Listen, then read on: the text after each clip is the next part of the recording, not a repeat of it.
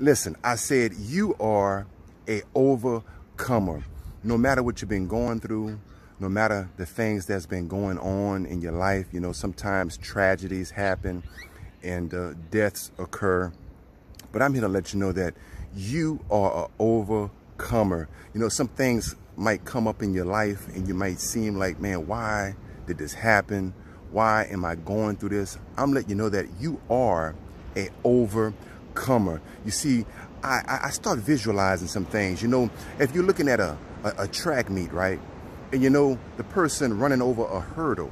And when you run over the hurdle, you know, that one individual, they might stumble, they may fall over the hurdle. But you know what? They pick themselves back up. And you know what? They win the race because they are overcomer. Because you see, the battle is not in the fall. The battle is in the mind. The battle is where, am I going to pick myself up? Am I going to be complacent? Am I going to just stay there in a rut, being in a low place? But no, in your mindset, it says, I got to keep pushing. I got to keep pressing because why? I am an overcomer. And I'm here to let you know that you are an overcomer.